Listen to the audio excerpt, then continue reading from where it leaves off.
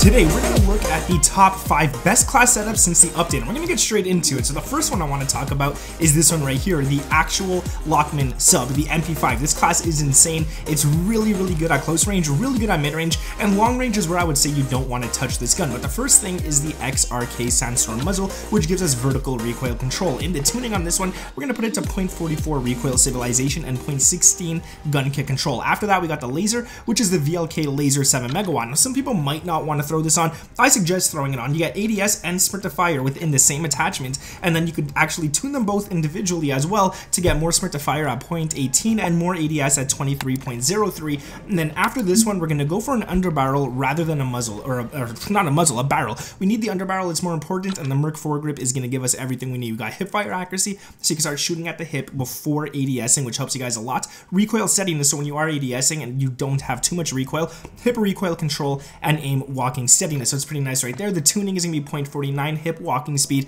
0.30 ADS speed, and then we got the 40 round mags, which is not tunable, and the LM stockless mod again, which is not tunable, but you get ADS, sprint to fire, movement, and hip recoil control. Awesome attachment to have. The next weapon on this list is the TAC 56. Now, you guys can look at it right here. I'm not going to get into details about this because this is a ranked play class setup. This is not meant for regular multiplayer. You could definitely use it on regular multiplayer, but there's no tuning on this class. As you guys can see, nothing is tuned because on ranked, unfortunately, you just can't tune anything. So that's it right there. This is the TAC 56 class. If you guys want to go ahead and take it, the second weapon on this list, we're going to move on to the third weapon now, and arguably a really, really good one. Now, I'm not going to take credit for this class, all right? I'm not taking credit for it. This is the first class that popped up when I Googled it, but I went ahead and I used this class, and I'll show you guys quickly in the firing range before I show you the tuning. It's pretty solid. I mean, I'll take credit for the tuning because I did do that myself. But it's pretty solid, even at long range. As you guys can see, it is accurate. The Vel 46 has barely any recoil whatsoever, but I'll take credit, all the credit I can for the tuning, because I did do that. So the muzzle is the Lacerta compensator for horizontal recoil control, which is why it felt so easy to control this side to side. The tuning on this is going to be recoil stabilization at 0.41 and gun kick control at 0.21. So it's pretty nice right there. Then we got the barrel, which is the Tango 228 barrel. This one gives us damage range, hip fire accuracy, bullet velocity, and in the tuning, we're going to put the recoil steadiness up to 0.34 and the damage range to 0.23. I found this one to be the best. Then we got the optic, the Cronin Mini Pro. Now, I wasn't sure I wanted to throw this on the Vel 46 because I felt like the Vel 46 was really nice. Like, the iron sight's awesome. You don't really need a sight, but I threw this on. And I was like, yeah, let's just do it. And it worked. It actually worked. Now, I didn't actually change this. I'm going to change it now. I forgot to do that myself. But I'm going to put it to close, and I'm going to put the flinch resistance up rather than the ADS. Actually, you know what? No, I'm going to put the ADS up a bit because we're focusing a lot on recoil control, as you guys can see here.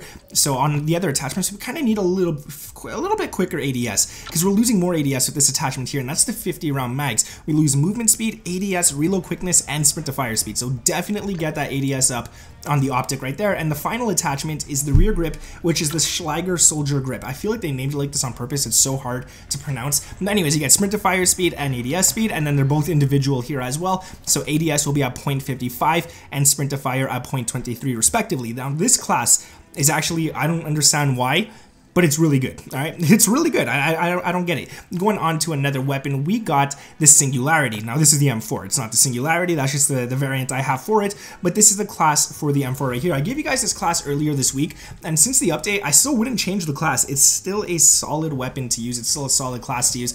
So the RF Crown 50 is what we're going to be throwing on for the muzzle for horizontal and vertical recoil control. Now, that vertical recoil control is going to bother me a little bit until I find a perfect attachment to fix it, but there is some vertical. Let me show you guys what I mean right here. So we go into the firing range.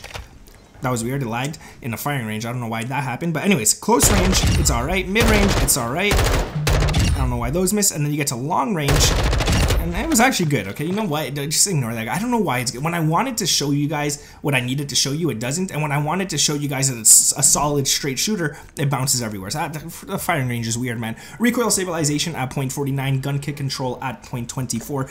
After that, we got the barrel, which is the 11.5-inch TH4 barrel for ADS speed and hip recoil control. Now, the hip recoil control, some of you guys might be like, it's a useless thing. It's actually nice to have. it's pretty good to have for close range and stuff. Your gun doesn't fly everywhere and shoot everywhere. The recoil setting is at 0.44, and the ADS we're going to max out. Now, the reason we're maxing it out is because that's where the handling actually does get maxed out. I know these aren't linear. I know you could change it around and stuff, but it's not higher here. The highest is when it's actually maxed out. So go ahead and max that out right there. The Cronin mini dot is what I like. It's one of the nicest sights in the game, I find. And the tuning on this is going to be ADS at 2.52, and you're going to set it all the way to close. So the enemies appear closer, they seem bigger, and it's just you're not looking at your gun really far away from your face, from your eyeballs, which shouldn't be a thing, but it is somehow. Anyways, the Tempest P80 Strike stock is pretty nice. I hate these names, man. You get sprint speed, aim walking speed, crouch movement speed, and ADS. The tuning on this one is ADS 3.10. Aim walking speed 0.70. You need it, man. You really need that aim walking speed up, because if not, you're just a sitting duck.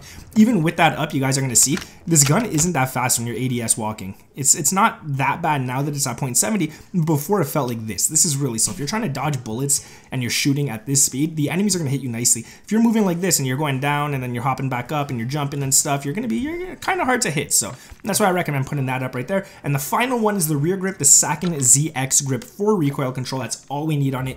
And we're going to get ADS speed at 0.55 and sprint to fire speed at 0.16. Now, the reason I say this is because the attachment itself, as you guys can see, it gives recoil control. That's awesome.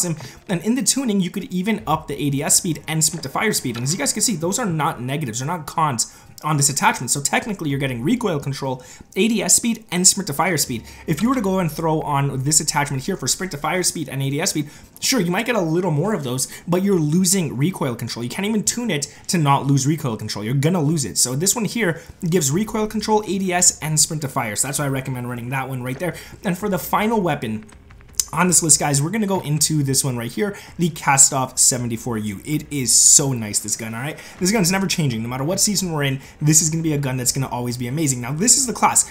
I'm going to change, again, one thing on it, but we're going to get into that afterwards just to show you guys. But the first thing is the muzzle, and that's the FSS Covert V for sound suppression, bullet velocity, and recoil smoothness. If you want to change this, I always recommend going to the first one right here, the Corvus/Gen 2 for recoil settingness. It just seems like the recoil settingness on this one works a little better, but the gun just feels a lot slower, a lot heavier. So that's why I have it set to that Covert V right there. The tuning on this one, The tuning on this one's going to be all the way up right here at 1.18 for recoil smoothness, and we're going to put the bullet velocity up just right where it moves, right there at 0.56. That's going to be pretty solid right there. The barrel on this one is going to be I don't know why this is happening. I'm using the exact variant of this weapon, and the tuning it's really messing up with me right now. I don't know why. Anyways, I changed the tuning myself, but I kept the attachments and it was solid. But anyways, the movement speed and ADS speed is what you get with the BR209 barrel. The tuning, we're gonna have to redo it again, guys. I don't know why it's doing this to me, but this game's weird sometimes. We're gonna set the recoil settingness. I'm trying to get it perfectly there, 0.19 right there, and we're gonna set the ADS rather than the damage range up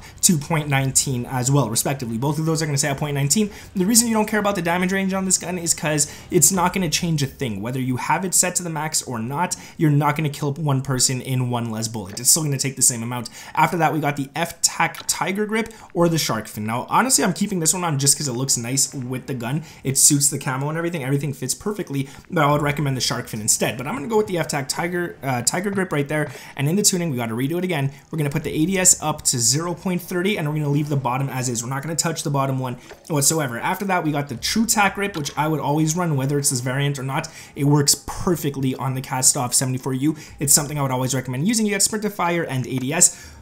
Again, the tuning we're gonna have to fix. That's bothering me actually, right? I think it's right about right here, 0.66, 0.56, somewhere around there. I'm just gonna go with 0.68 right there. And the sprint to fire speed, we're also gonna put up to 0.29. And then for the final attachment, the Spetsnaz S10 stock. Now this one gives you aiming stability, crouch movement speed, ADS, and sprint speed. That ADS and sprint speed are both what I like a lot on this. And again, we're gonna have to redo it. The ADS we're gonna put up to 2.16, and the bottom one we're gonna leave as is. That is it for this video. If you guys did enjoy it, make sure to drop a like. Season 4 is finally here. I feel like Season 3 took forever, man. I don't know why. So guys, like I said, just drop a like. It'll help me out a lot. Sub to the channel if those notifications turned on. My name is Nick, and I'll catch you in the next one. Peace.